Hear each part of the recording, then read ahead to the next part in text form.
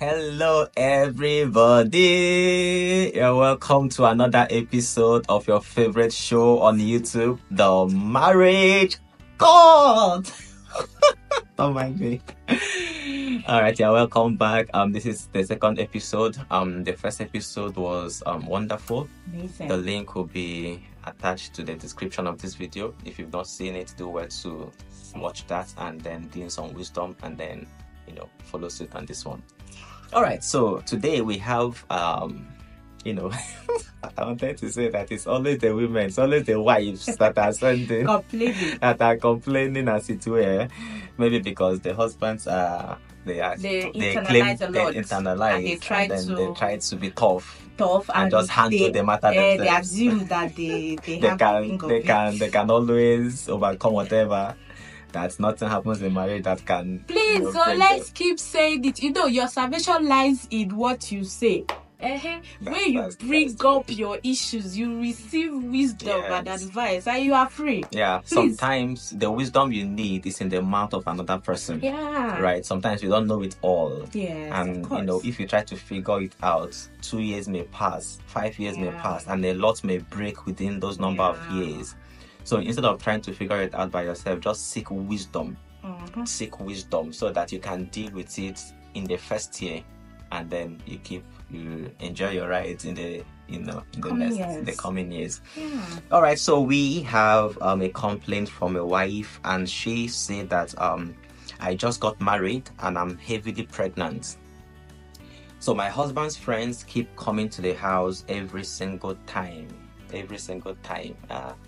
Every single time, let's say, is it every day? Let's just say maybe a few times a week. Or can it be every day?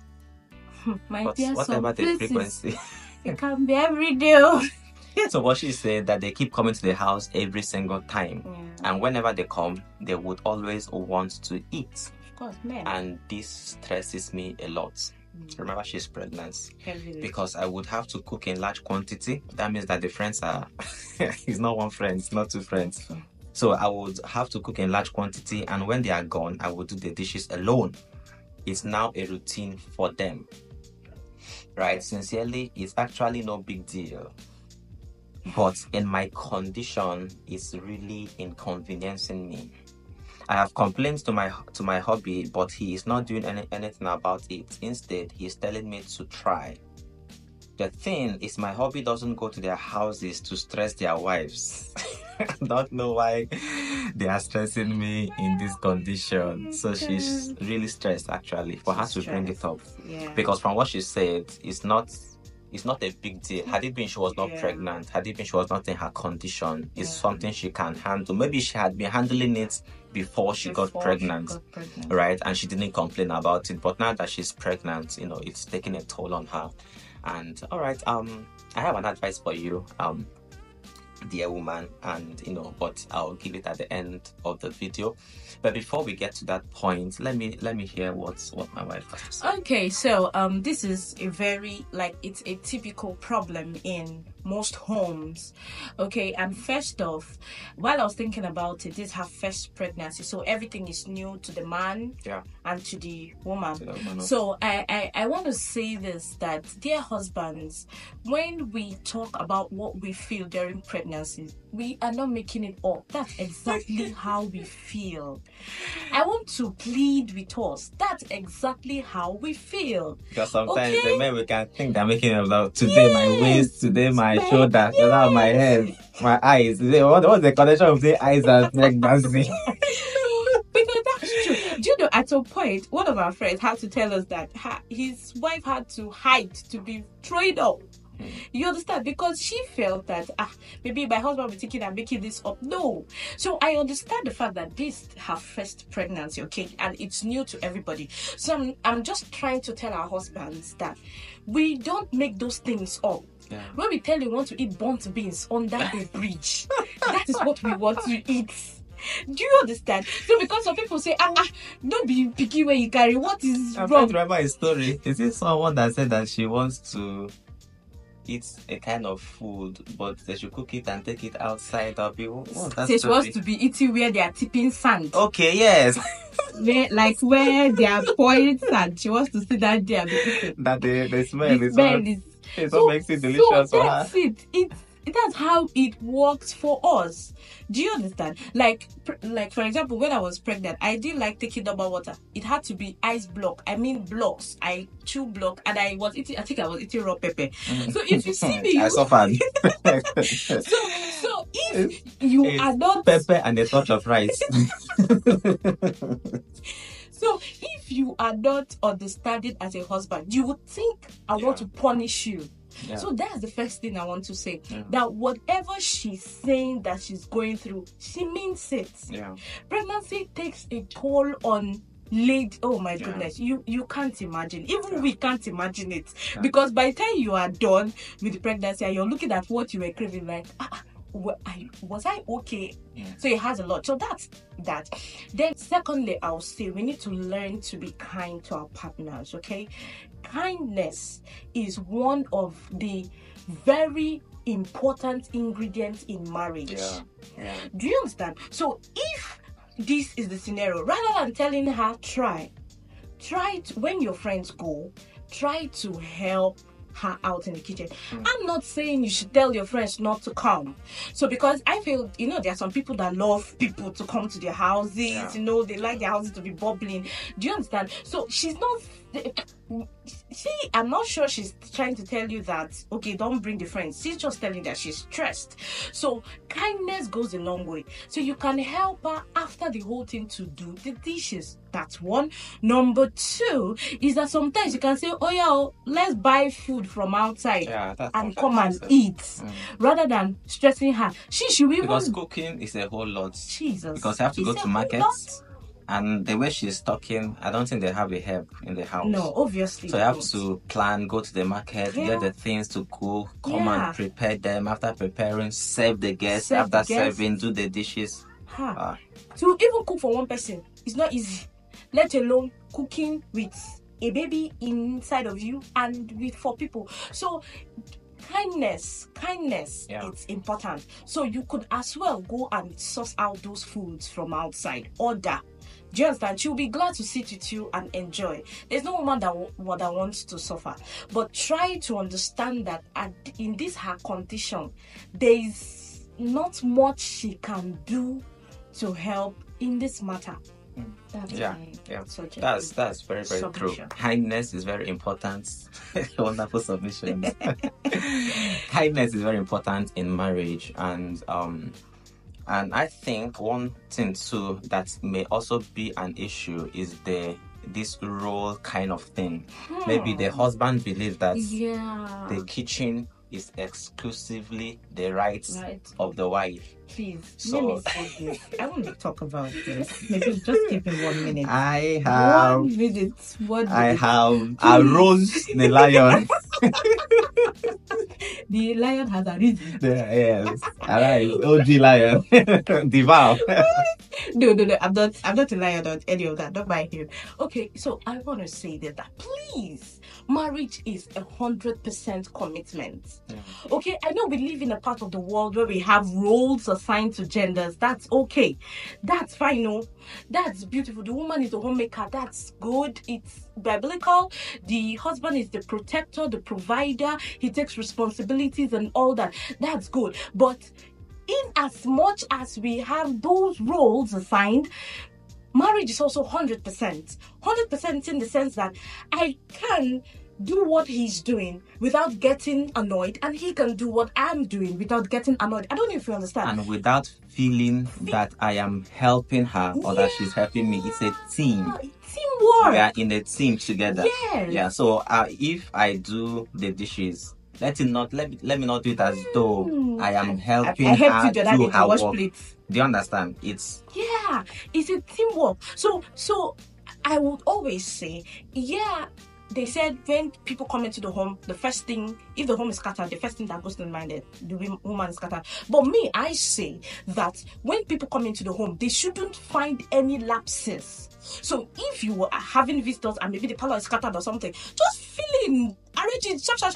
Do you understand? Let people not feel that there is any gap. Same thing for money, finances. So people should not feel like people should not even know where the money is coming from. I don't know if you understand. So if you're the woman, you are earning more now, people shouldn't know that you're the one picking up the bills. Yeah. So that's the 100%. So for this role issue, that's the thing. The man, you're right. The man might feel that, oh no, that's your work. You're a woman, you should cook, you should clean and all that. But we understand we need to cook, we need to clean, we need to keep the home. But sometimes we'll need help. We'll need assistance. Yes. The same way sometimes you would need assistance financially. There's no man that likes woman every time coming, I want creep, I want this, I want that. Sometimes they want their women to at least be able to do some things for themselves. Do you understand? So the same way you feel that's the same way we also feel that it should come in. Same thing with the kids. Parenting. Do you understand? It's 100%. It's not a 50-50. It's 100. I give my all and you give your all. Yeah. That's the way actually it should be. And okay, to the husband, I would say that of course, if we are to judge in this matter, I can say that the husband is at fault, right? Yeah. So to the husband, I would say, what I would just say is that sometimes we need to listen to our wives. So if your wife is complaining that this is taking a toll on her, listen to what she's saying. With empathy. Yeah. Don't just disregard it as though she doesn't know what she's saying, or just, like she said that all she will tell him is to just try. Because if it's not this much, it's not to wash. It's not just to wash plates. Wash plates now. And sometimes it's comparison too, because as men we can look outside and we'll see a pregnant woman, hustling daily, and I'm like, okay, I go out, I bring the money, you are just at home. Why can't you do this more thing now? And your mates, are they not outside? Maybe you've seen, pregnant women doing a whole lot of things. But, so that comparison should not be there. Your wife is your wife. And if she's saying that this particular thing is stressing me, then you should pay attention to that thing. Yeah. You should pay attention to it. Pregnancy is a whole lot, especially first pregnancies, both for the wife and for the husband. The husband does not know what pregnancy entails. He has not been there. He has not, maybe he has not taken care of a pregnant woman before. So he himself is clueless. Right? Of all the things. So we have to learn as husbands to pay attention to what our wives are saying. When they say so, listen and take action, because we are meant to be the protectors of our wives.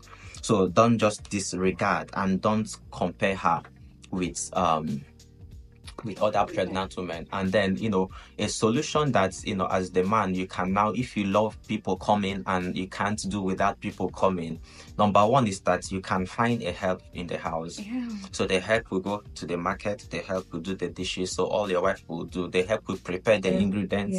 All your wife has to do is to come and mix, maybe because you love the way she cooks, so she will come and mix, trusting that she will have the strength. Cook. And mix now. You mix it. What is that mixing? Cooking is mixing things. Now you mix all the ingredients. Please use the right words. We are not mixing. But you shall mixing. Cook. If you add water and put pepper and thorn, it's not mixing. It's cooking, sir. Say cooking. What are you mixing? When you say mixing, just as if you put Maggi, put this one, just stand it like this.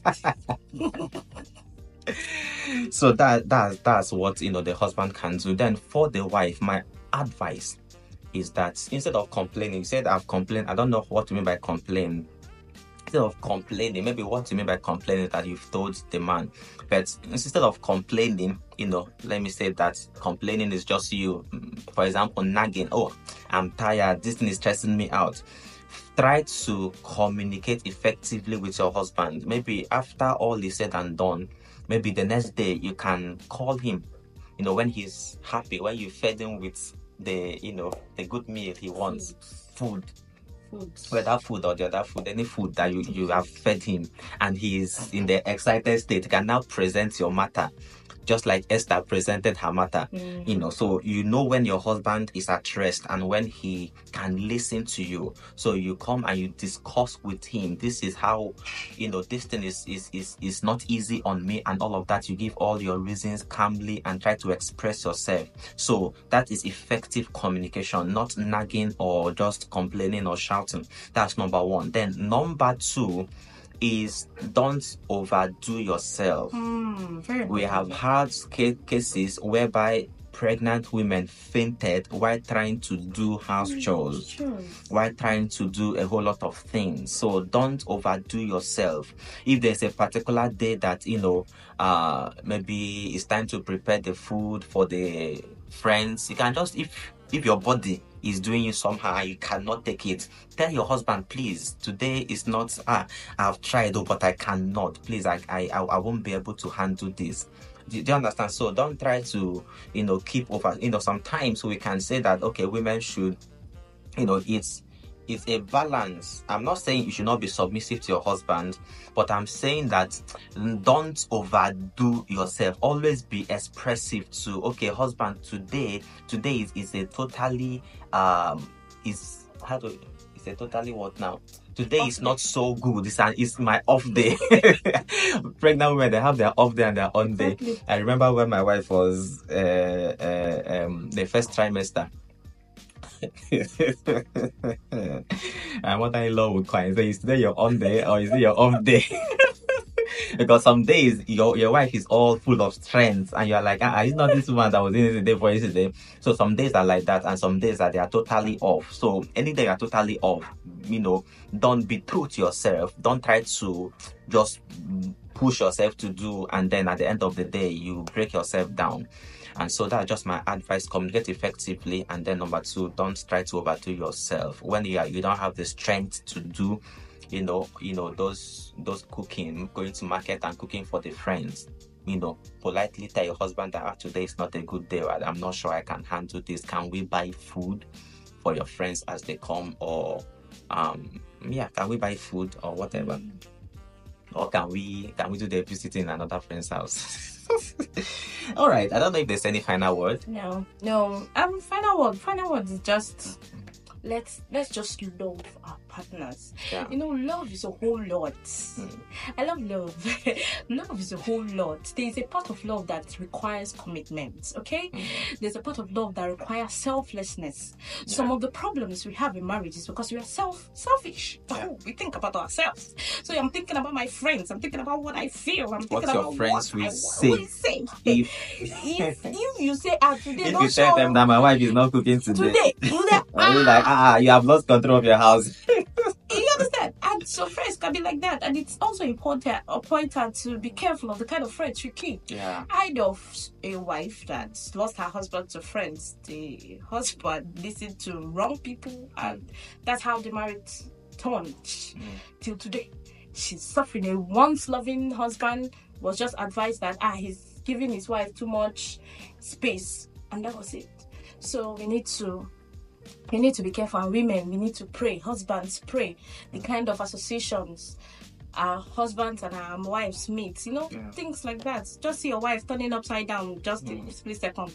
We need to pray. Because words are powerful. Yeah, who you listen to matters. It matters. Your fellowship determines your I want to bring out the quotes. Your fellowship determines your something.